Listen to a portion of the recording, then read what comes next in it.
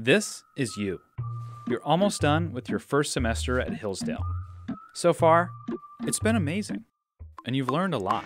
And surprisingly, a lot about yourself. You learned you like photography, and you craved the rush of staying up late crafting a captivating article for the Collegian, the campus newspaper. You now have a dream of one day becoming a photojournalist for Time magazine. But there is a small problem. You don't really know how to get there. You have a few options. A, you can decide writing and photography aren't real jobs. So instead of developing your talents, you double down on classes you don't really like. Or B, you think, I'm young and the future is, well, in the future.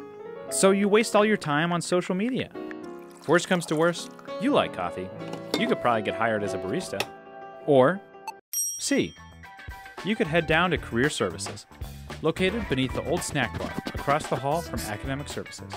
This is Ken Koopmans and the Career Services team. Career Services helps you figure out how you can use your skills and passions to influence your academic and career paths. They connect you with alumni, help you find internships, give you resume advice, and help you figure out how to do what you love in the future.